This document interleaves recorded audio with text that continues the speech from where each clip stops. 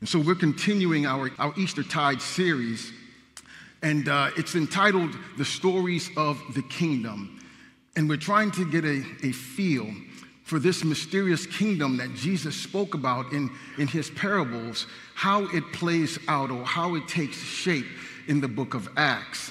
And so today we're looking at Acts 16, and we're going to see how the gospel triumphs in the lives of three very differing people through the faithful witness of Paul and his companions by the power of the Holy Spirit.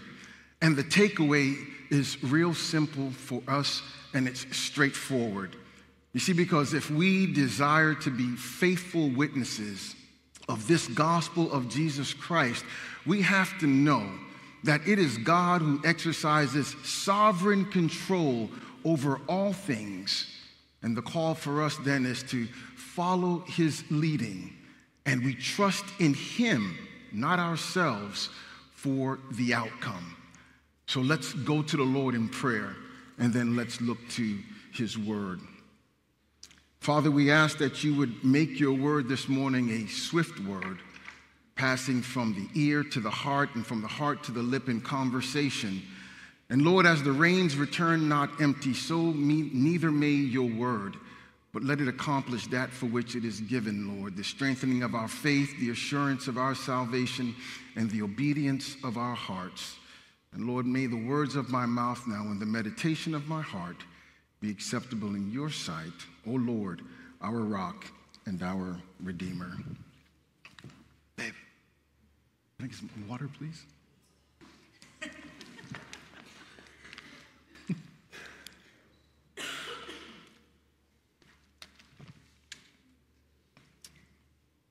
So we open up to chapter 16 in the book of Acts, and we see that Paul and Silas, they come to the region of Derbe and Lystra. And they run into, as Angela read for us, this young disciple by the name of Timothy. Timothy is well spoken of in that region, and Timothy's father is Greek, and his mother was a Jewish believer. Paul wanted to take him on that second missionary journey with he and Silas, so we're told that Paul had him circumcised to thwart off any drama that they would encounter along the way. Now, this is pretty significant because we know at the end of Acts 15, Paul and Barnabas had to separate company because of a disagreement concerning John Mark. So right away, there's no coincidence that we find Timothy there at Derbe and Lystra. And so here's Paul and his new companions now, Paul and Silas and now Timothy, and they're going through these regions in Derbe and Lystra, and they are strengthening the churches. And there at the end of verse 5, as Angela read, we see that the churches are increasing in number. We get to verse 6, and we see that all is going along very well in the region of Asia Minor. But now Paul and his companions, they're traveling through this region of Phrygia and Galatia, and they want to go south down into Asia and preach the gospel there. But Luke tells us that the Holy Spirit forbid them from doing that. Okay, well, they tried to go north into the region of Bithynia. And then we read again, the Spirit of Jesus forbade them from doing that. And so then they kind of touched below to this place called Mysia, and they made their way to Troas. And so now they're at the northwestern part of Asia Minor, and it's right there that Paul receives a vision. Come over to Macedonia and help us. And then Luke says that after Paul receives this vision, he does something in verse 10. Luke inserts himself into the narrative. He said, immediately we sought to go on to Macedonia, concluding that God had called us to preach the gospel to them. And so we take time just to read those couple verses 6 through 10. Reread them in meditation, or even discuss them in your small groups this week. And we all have to conclude that there is no coincidence as to what is taking place. The Lord is in control. The Lord is the one who provided the people for Paul. No Barnabas, I'll just give you Silas. No John Mark, I'll just give you Timothy. Matter of fact, I'll give you Luke, who's also a physician. The Lord provided the people. The Lord is the one who gave the vision to Paul. And it's the Lord who made the decision for them to go to Macedonia. And so after these missionaries come to this conclusion, Luke tells us that they sailed from Troas all the way to Samothrace, Neapolis, and then to Philippi, which is a leading city in the district of Macedonia. Why are they going there? For the sole reason to preach the good news of Jesus Christ. So back in March, I was preaching at one of our sister churches in Fort Myers. And so I arrived and I met the tech team, and they gave me a clicker. They said, feel free to click your slides as you are going through your sermon. Never done that before. They clicked from the booth. I said, I'll give it a shot. And so I stood up, introduced myself, gave the introduction to the sermon, and then what do you know? I went to click, nothing. And everybody's looking at me like he's going to have to say something else. And I'm sitting there fumbling with that clicker. And then finally, after a few rounds, I got that clicker going. And I continued to move through the sermon, clicking away. Mission accomplished. Sermon was finished. After the service was over, the tech team comes running up to me, just a bunch of young people, solid and dedicated. They came up to me, and they're apologizing profusely.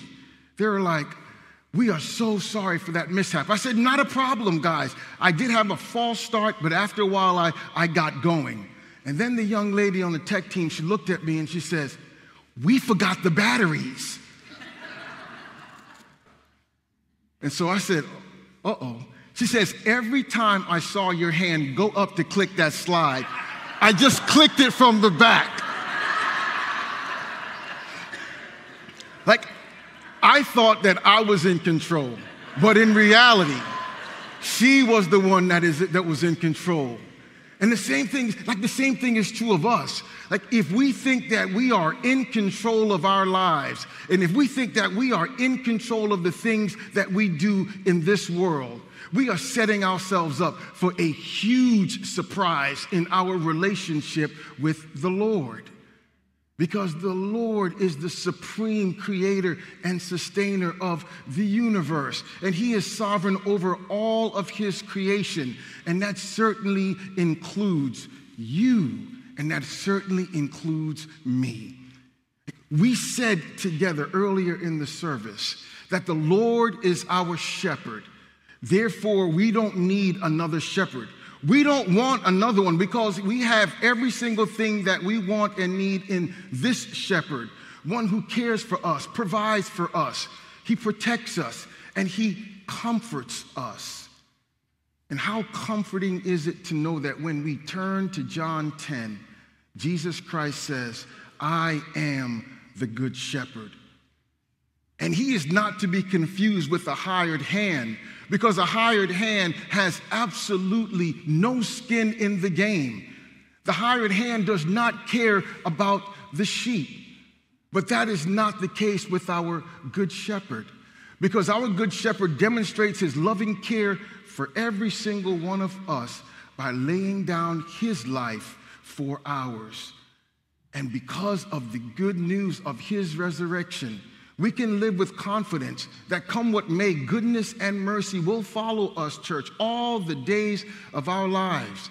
And we can live with the eternal hope that one day we truly will dwell in the presence of our Lord and Savior forever and ever. And so we are called to follow our good shepherd no matter where he leads us. This was Paul's call. This was the companions of Paul, their call as well. Because the Lord is working his good and his perfect will in our lives and also in the lives of others. So we look what happens next in the text. It's now the Sabbath day. And remember, Paul usually made a habit to go to the synagogues first to preach the gospel to the men who were gathered there for prayers and also for fellowship. So by inference, we recognize that there may not have been a synagogue in Philippi, where they find out that there is a place of prayer outside of the city gates. So Paul and his companions, they go outside of the city gates and they go down by the riverside.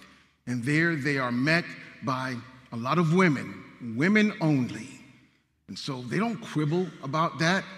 Rather, Luke tells us that they sat down and they spoke to these women. And then Luke singles out a woman by the name of Lydia. Lydia was from Thyatira. It was the center of the purple dye trade. And she was doing good, profitable business right there in Philippi. We also find out that Lydia was a worshiper of God. And so here is this successful woman, head and shoulders above the majority of women in the ancient world, successful, doing business in Philippi, practicing piety in Philippi. But there was something that was missing from Lydia's life. You see, Lydia had not come to a saving knowledge of God's love for her in the person and work of Jesus Christ. But all of that changed. We're told that when Paul opened up his mouth, the Lord opened up Lydia's heart to pay attention to what Paul was saying. And through this good news of the gospel that was being preached, we see that Lydia clearly saw her need for a Savior. I have the absolute utmost pleasure to teach catechism classes on a Wednesday night to our fifth graders. And for the last few weeks, we have been working on what the condition or the estate of man is after the fall. And what we've been learning in these last few weeks is that because of Adam's sin, we who are descendants of Adam by ordinary generation, we sinned in him and we fell with him in his first transgression. It simply means that we are unable to do any good in this world that leads to salvation because of the corruption of our hearts. Man is said to be totally depraved. That means sin, it affects every fiber of our being. And these actual sins that we commit, it's not because of the environment. It's because it proceeds out of the corruption of our hearts. And so fallen man will never respond to the good news of the gospel unless God regenerates his heart. And so we see that Lydia's response to this good news of the gospel wasn't because of her smart business mind. It wasn't because that Lydia was practicing piety. It was because the Holy Spirit opened up her heart to pay attention, and he drew her to the saving love of God that's only found in Jesus Christ. And we see the proof of Lydia's conversion was that she was baptized and also her household. And then she extended a measure of hospitality to Paul and his companions. She says, if you have judged me faithful to the Lord, come to my house and stay.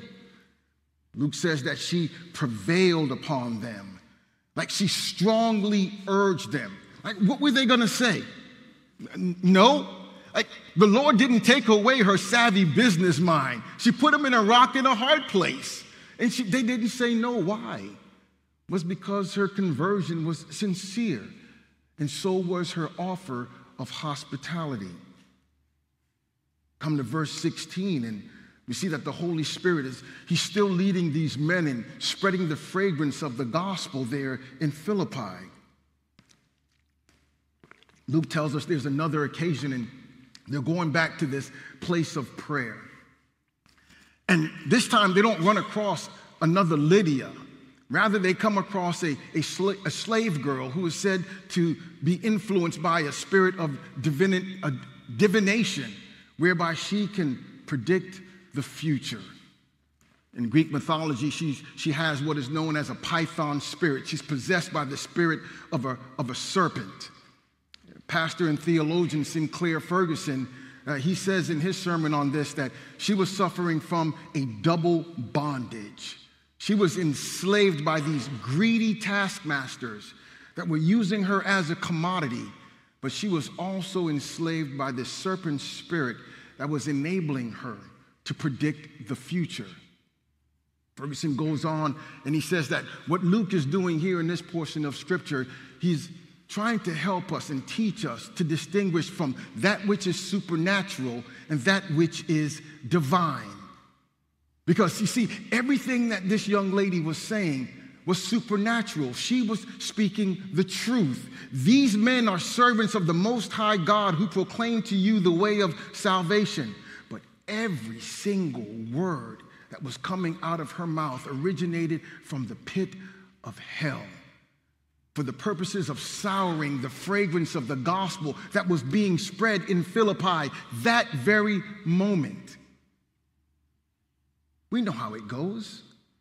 The gospel goes forth, and so does the enemy, seeking to destroy the good work of God. And the Apostle Paul knew this as well. And this nonsense went on for many, many days, Luke tells us. And then Paul just looks at that young lady, and he commands that spirit to leave, to depart. And Luke tells us in that very hour, immediately, the spirit left this girl. In the name of Jesus, come out of her. She's free. And then once these greedy slave owners recognize that they now are officially out of business, but what follows are not acts of hospitality, but acts of horrific persecution.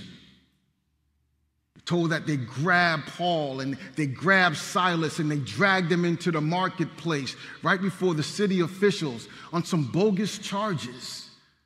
They speak pejoratively of Paul and Silas. These men are Jews. They blame them for throwing the city up into an uproar, accuse them of breaking the law.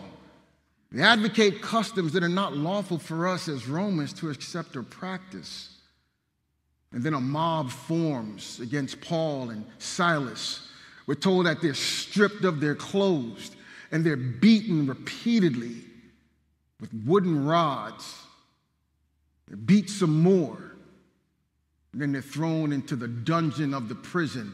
And if that's not enough for good measure, they place their feet in stocks. They put them under the custody of the jailer. Lydia's story is so easy for us to identify with, isn't it? Like we go out, wherever we go, we strike up a conversation with someone. It leads to a gospel conversation. We share the good news. The Lord opens up their heart. They believe, they repent from sin, and we come back. I shared the gospel and someone got saved. Yes. Amen. But this one here is a toughie. Like we stand up to evil in the name of Jesus Christ, and the response is persecution and injustice of the highest order. If we did a secret ballot poll here this morning, and I said, which one would you all prefer, Lydia or the slave girl demonic stuff? How would we answer that question? You see, the truth is in Paul's case, this sharing the gospel leading to great hospitality and taking a stand in the name of Jesus Christ over evil leading to prison was all a part of God's will for Paul's life. And the same has got to be said of Silas as well. Biographer Ruth Tucker, she writes this about the Apostle Paul. The Apostle Paul, who was arguably the greatest missionary of his era, proved faithful in suffering and emotional disappointments throughout his missionary endeavors. Ultimately, Paul cast the die for all who would follow after him in preaching the gospel, faithfulness to the call till death. And so we even look at this text and we see that Paul was faithful in sharing the good news in that women's Bible study. And Paul was faithful in evoking the name of Jesus in the face of evil. In both of those cases, what we see is the fragrance of the gospel going forward and Paul trusting in the Lord for the outcome, even if that meant suffering. And we know that Paul remained faithful till death. But we don't stop at Paul. Rather, we recall the greater faithfulness of our Savior, who was perfectly obedient all the way to the cross, where he suffered a gruesome death on your behalf and on mine in bringing us into fellowship with God. Like, he's the one who set the die for Paul to follow. And we cannot exclude ourselves from that mix as well. Our individual mission fields will vary, church, according to the will of God. But faithfulness to the call in each individual context is always the standard. And for some of us, it may be and it may entail suffering. You see, because it just may be that the Lord has us endure suffering in order for his redemptive purposes to be realized in someone's life. This is what we see taking place in the text. The suffering that Paul and Silas endured was part of God's plan for bringing redemption to this lost jailer and also his household. There was a purpose in their suffering, and that means that there is a purpose in ours if that is what God calls us to do. It's now midnight. These men are now locked away in this prison cell, and what are they doing? They're singing praise to God, and they're offering up prayers to God, and people are hearing them as they're locked away in that dungeon. And what happens next is absolutely no coincidence, because we're told that a great earthquake, it shook the foundations of the prison, and the prison bars flew open, and the stocks that were fastened on people's feet, they were loosened. What we see is the sovereign hand of God at work in delivering his people according to his plan and also his purpose. The Philippian jailer now wakes up, and what does he see? He sees that the prison bars are flung open. The prisoners are no longer in their stalls. And he knows what this means for himself. This means death, because he's not able to carry out his duties. And so he seeks to commit suicide. But the Apostle Paul, although he had every opportunity to escape, Paul stays put. And Paul calls out to this guy, "Do not harm yourselves, for we are all here." And we see that the jailer now calls for the torches. And he comes and he's afraid, falls before Paul and Silas. And as he's bringing them out, he asks the most important question in all of life. "Sirs, what must I do to be saved?" See, perhaps the jailer had salvation from his natural calamity in mind, but Paul and Silas knew that he needed to be saved from a greater calamity. He needed to be saved from the wrath of God, from sin and eternal separation from God. And they pointed him to the only one who could heal his sin-sick soul. They didn't ask for clarification. They didn't help him hatch a plan in order to save his neck from the magistrates. They declared to this jailer the gospel truth. "Believe in the Lord Jesus Christ, and you will be saved, you and your household." Luke tells us that that's not all as well, is that they shared the word with the jailer and all who were in his household. Like, they took time to unpack the gospel story, and it resulted in salvation. And we see that on this glorious night, this once lost jailer, he washed the wounds of these missionaries, and he and his family received a washing of another sort, one that symbolized the removal of guilt and sin from their lives through the shed blood of Jesus Christ. And what followed was just a joyous celebration. The jailer and his family and these missionaries, they celebrated that salvation that came to their house based on the jailer's belief in the one true God. You see, because believing in the Lord Jesus Christ is synonymous with believing in the one true God.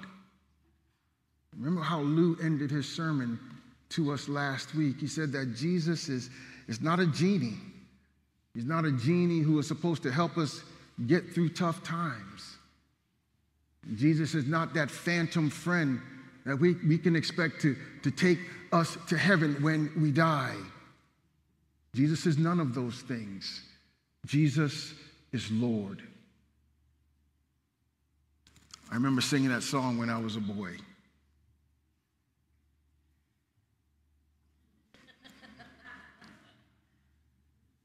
You guys, you remember how it goes? He is Lord. He is Lord. Help me out. He is risen from the dead, and he is Lord. Every knee shall bow, and every tongue confess that Jesus Christ is Lord. Amen. Amen. I didn't fully understand what I was saying when I was singing that at the age of 9 and 10. I just loved the melody because it was so sweet. But now I realize as I look back, I was singing the gospel truth that Jesus Christ truly is Lord. You know, years later, Paul would pen a letter to this church, and he would exhort them to a kind of humility that was already theirs in Jesus Christ.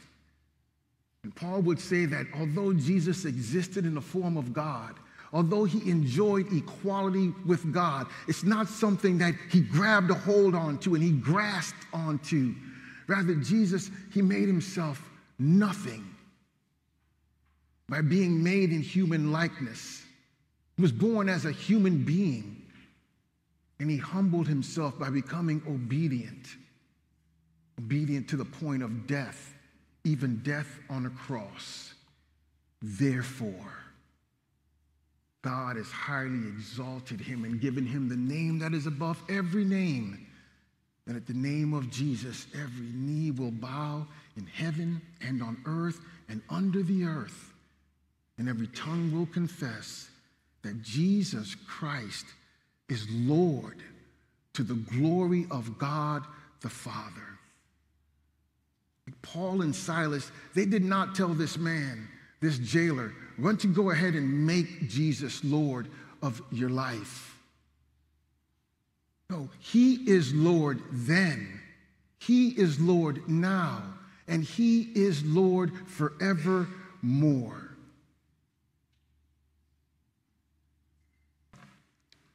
And this is the call to believe in the sovereign Lord of all creation. You see, when the Spirit opens up our hearts to this gospel truth, we will turn from this sin of self-sufficiency, and we will acknowledge that the Lord does indeed own us. And everything that we have is his, and therefore he has the sovereign right to tell us what to do. And we recognize as we look out into the world, there are many that are still hostile to his reign and refuse to acknowledge his lordship. But the truth of his lordship remains steadfast. He is not just Savior. He is not just Messiah. He is Lord of all, and he is Lord over all. And there is coming a day when every knee will bow in submission to this reality.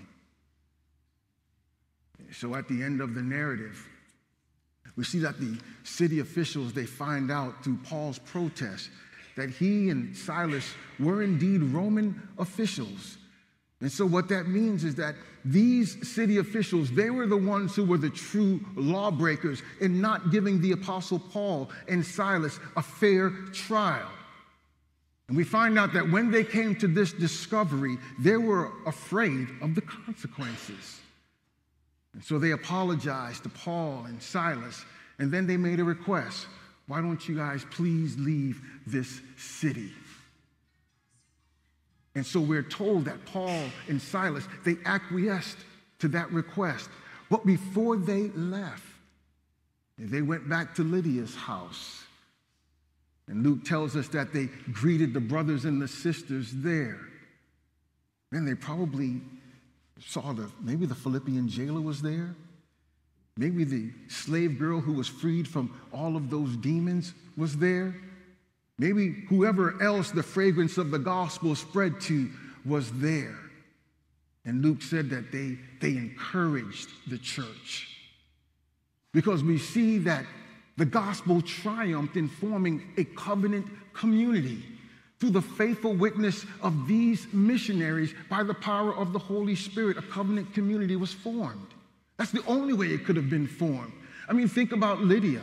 Like, Lydia thought she had it all together, but the gospel exposed her need for a savior.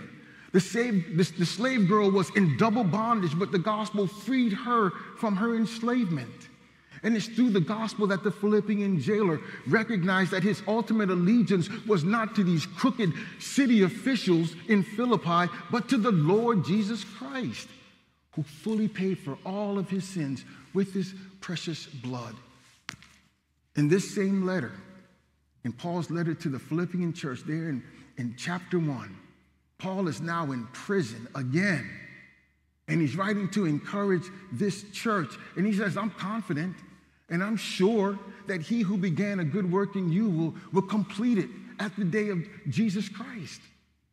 And so we reflect on this good work of salvation that has been wrought in us by Jesus Christ, by the power of the Holy Spirit. And we thank God for that. And we reflect on this good work of salvation that has brought us and formed us into a covenant community. And we reflect on this good work of salvation that right now is conforming us into the image of our Savior. And we ask our Lord to help us faithfully spread the fragrance of this gospel in Tampa and beyond. And we will follow him where he leads us. And as we follow him, we will trust in him for the outcome, because it is according to his plan and his purpose for our lives as his people, and also in the lives of others. May the Lord find us faithful to that end, and may we continue to depend upon him to that end. Amen. Let us pray. Lord, we thank you for your word this morning. We thank you for your gospel that you have entrusted to us, Lord. Help us, Lord, to faithfully witness that, this good news, wherever you may send us. And may we follow you and trust in you and your sovereignty for the outcome. In Jesus' name, amen.